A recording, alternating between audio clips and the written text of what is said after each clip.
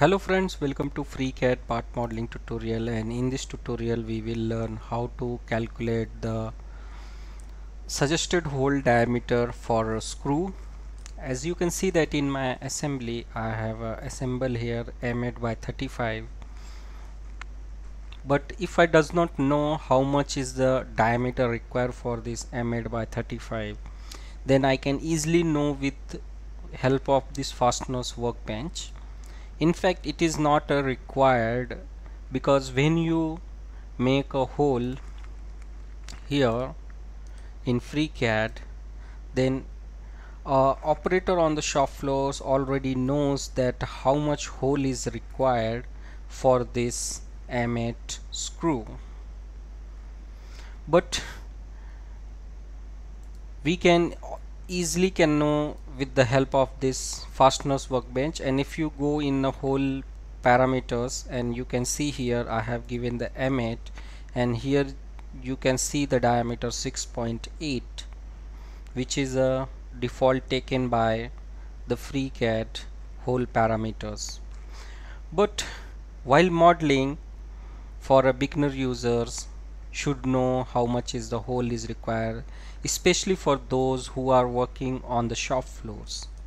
So this is the tutorial very helpful for the workers who are working on the shop floor, working on to make a tap holes on any parts.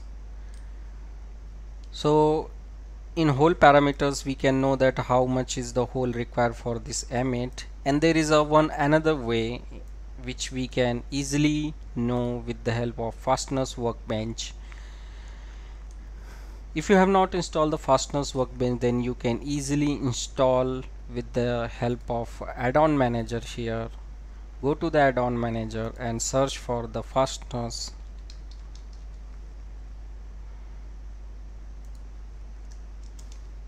So you will get here the fastener workbench, install it and restart your FreeCAD.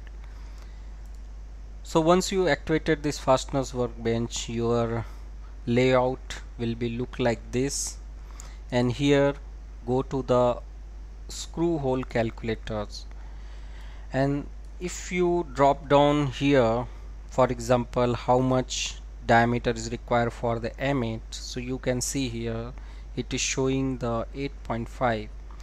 in my case it is the M8 screw, so I am getting the suggested hole diameter is 6.8, and if I go here in a hole sections, I am also getting here 6.8.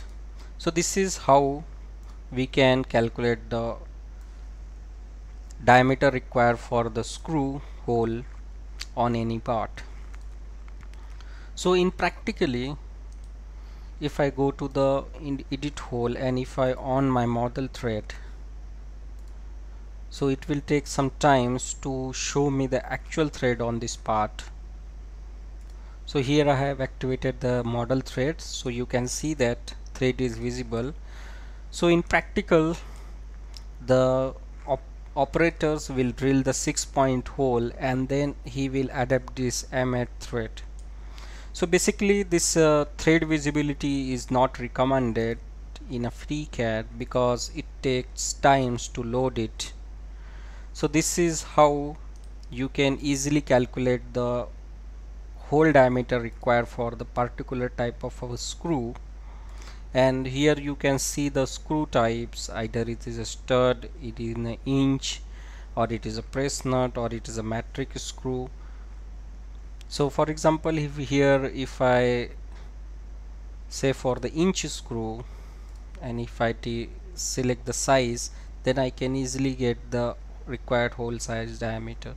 So particularly this is the tutorial recommended for the shop floor workers who are dealing in a daily life to make the screw, and they do not have to refer for the tables